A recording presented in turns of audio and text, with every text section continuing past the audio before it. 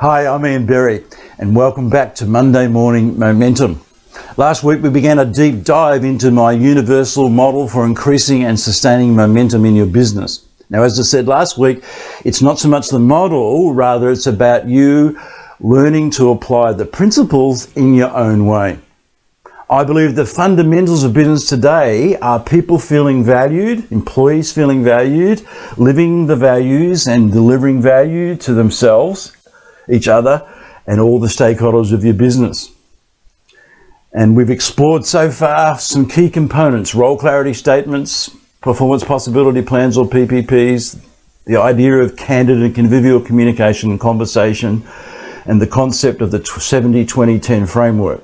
And last week we started to explore meaningful meanings. This week I want to introduce you to a pivotal point, a turning point in making these fundamentals work for you. It's called enhancing their gifts. Now, enhancing their gifts is a beautiful concept that my best friend Terry Jenner introduced me to long ago. Sadly, Terry passed on the 25th of May 2011. But back in the 90s, when I was the president of the Teacher of Daily Career Club and he was the coach, we spent many hours exploring how to get the best out of people. And one day Terry came to me and said, "I've got this coaching caper worked out." He said, "I think it's more about mentoring than coaching. It's about helping people to enhance their gift." Now, Terry's most famous pupil, as it were, was the famous Shane Warne. And Shane had a special gift to be able to spin the ball.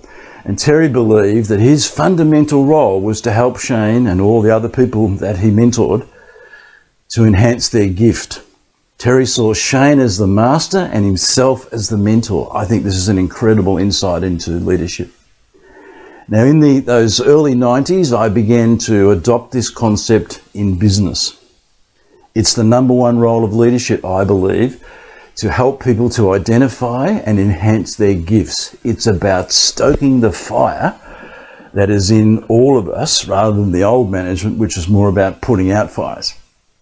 Now, there's 4 special ways that I believe that you can help people to identify and to enhance their gifts, and they're below. I look forward to seeing you next time.